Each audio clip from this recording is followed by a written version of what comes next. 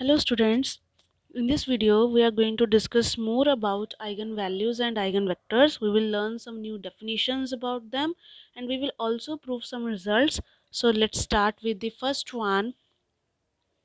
The first one says that if lambda is an eigenvalue of matrix A, then 1 by lambda is eigenvalue of A inverse provided A matrix is invertible. ठीक है, तो इसमें क्या है कि अगर हमारे पास कोई मैट्रिक्स दे रखी है और उसकी हमें आइगन वैल्यू पता लग गई है कि वो क्या है, लैम्डा है, तो उसका जो इन्वर्स होगा मैट्रिक्स का, उसकी आइगन वैल्यू क्या होगी, 1 by lambda. But provided condition क्या है कि मैट्रिक्स इन्वर्टिबल होनी चाहिए ना, क्योंकि अगर इन्वर्टिबल होगी तभी हम ए इन्वर्स की बात कर सकते हैं।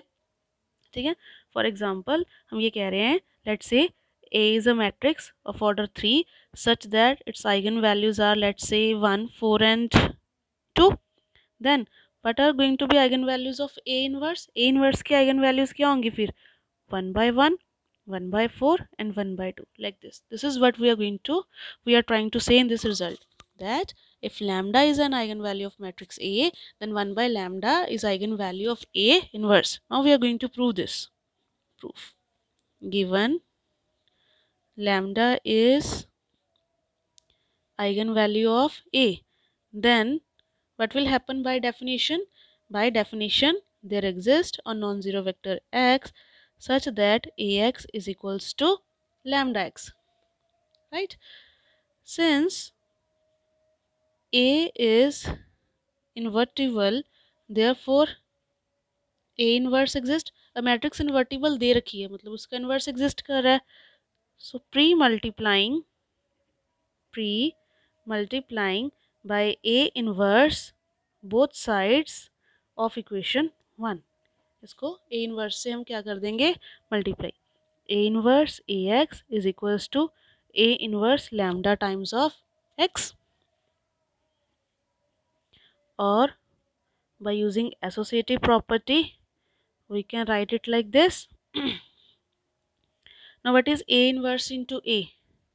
Identity matrix, and multiply identity matrix with any other matrix, we will get the same matrix. Shifting this lambda to left side, 1 by lambda x is equals to A inverse x.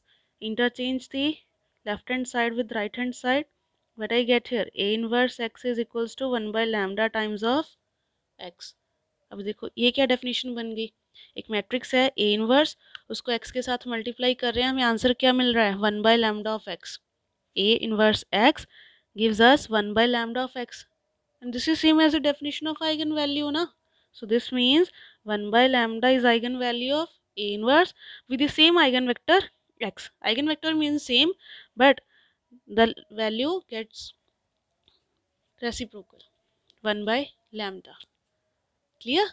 Now let's move to the second result, number 2, which says that if lambda is eigenvalue of A, then lambda raised to power n is eigenvalue of A raised to power n. अगर lambda ए की eigen value है तो lambda raise to power N किसकी eigen value हो जाएगी, ए raise to power N की.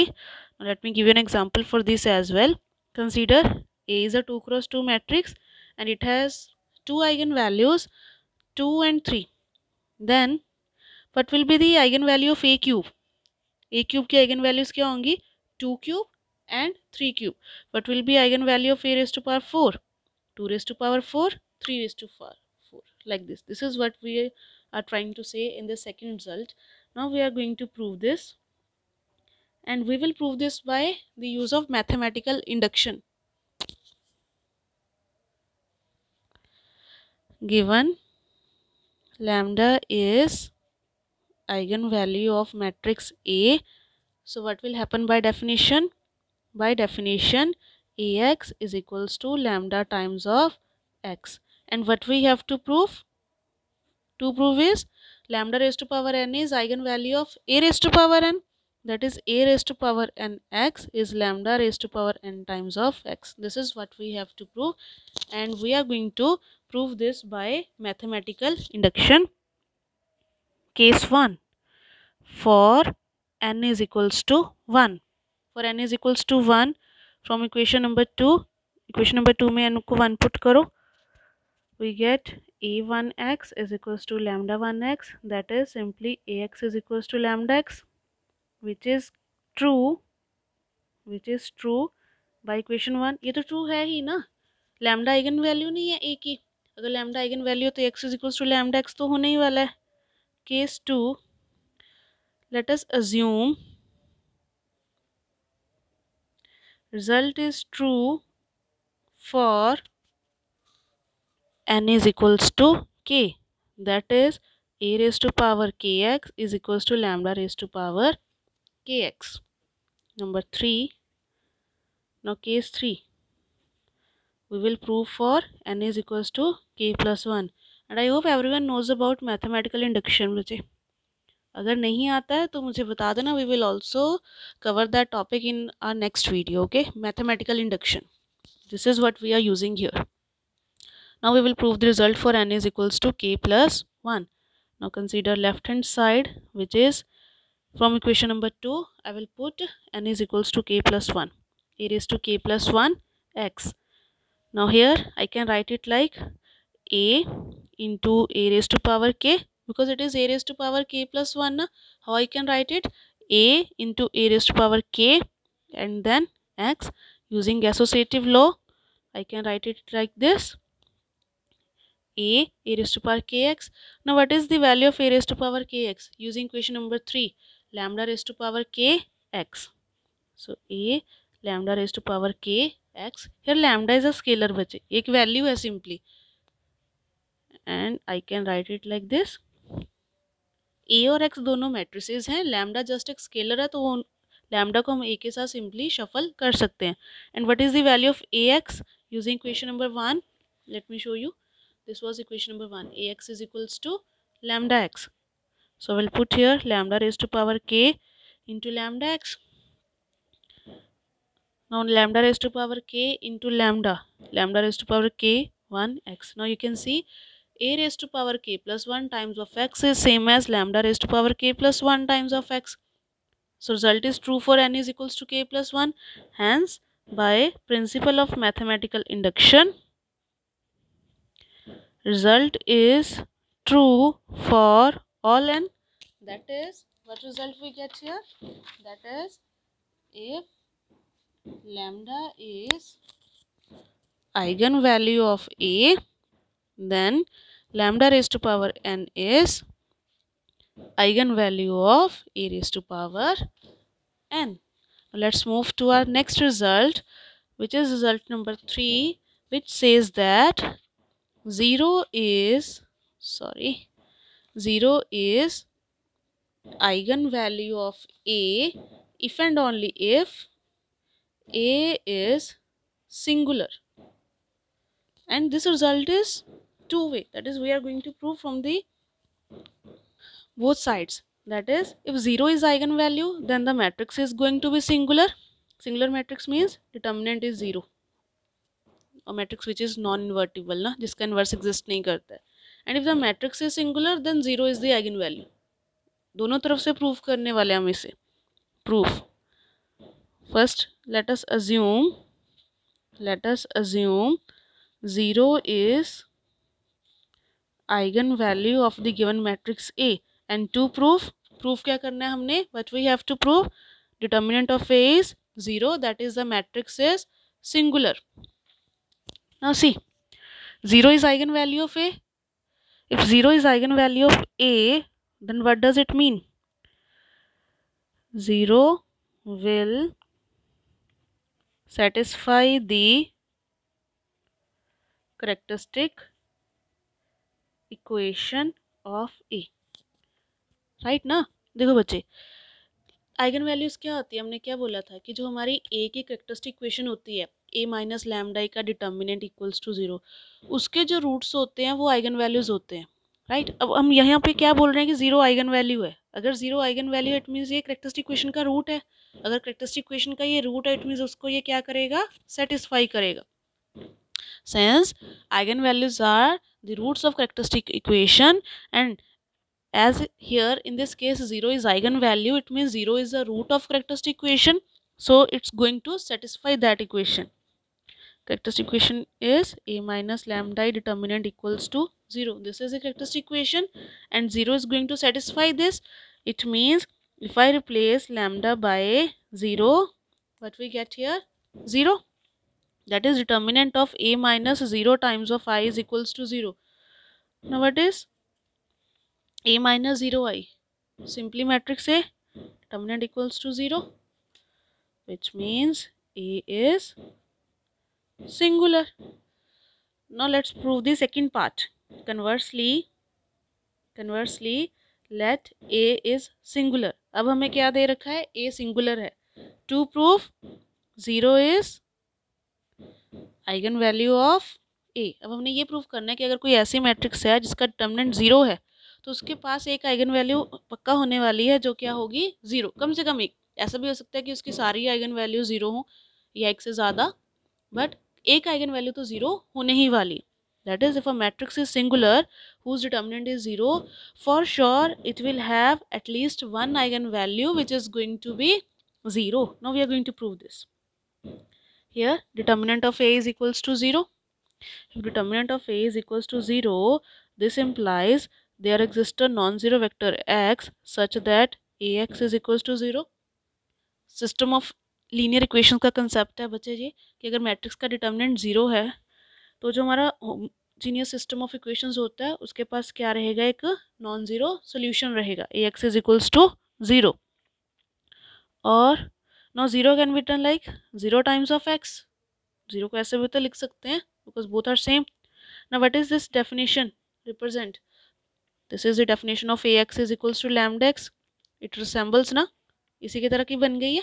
Ax is equals to lambda x. और हम क्या बोलते होते हैं अगर ये इक्वेशन ऐसे बन जाए, लैम्डा क्या है कि eigen value. So accordingly what is 0 here, 0 is eigen value of A.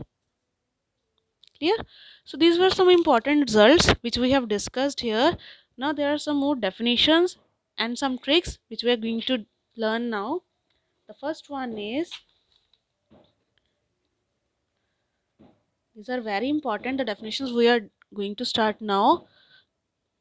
They will be helpful when we are going to do our next topic, which is diagonalization of a matrix. We will cover that in our next video. Algebraic multiplicity. Let's start with the definition. Consider a matrix A of order n. A is a square matrix. A is a square matrix of order n. तो एक matrix दे रखी है हमें जिसका order क्या है, n है. Then and let lambda be an eigenvalue of A. Lambda be an eigenvalue of A. Then algebraic multiplicity of lambda is defined as the number of times lambda is repeated as an eigenvalue of A. For example, consider a matrix A of order 3 such that its eigenvalues are 2, 2 and 4. It has 3 eigenvalues which are 2, 2 and 4. Then we say algebraic multiplicity of 2 is, how many times it's repeated, 2, and algebraic multiplicity of 4 is 1. हमारे पास कोई matrix है, उसके हम eigen values को solve कर रहे हैं.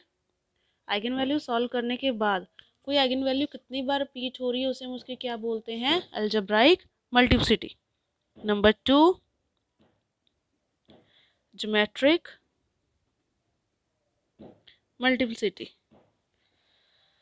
Again, now let us consider there is a matrix A. Lambda is the eigenvalue of this matrix A.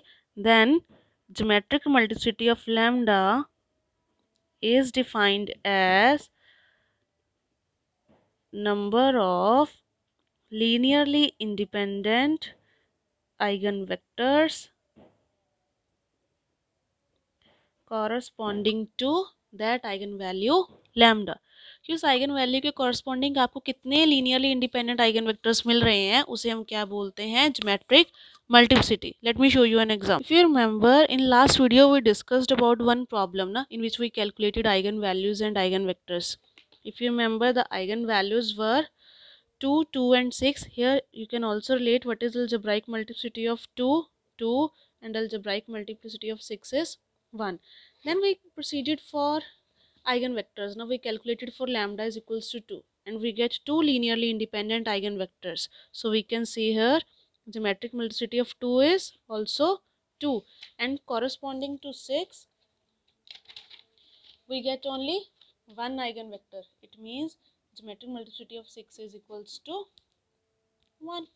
And there is one more result which says that geometric multiplicity can't exceed algebraic multiplicity।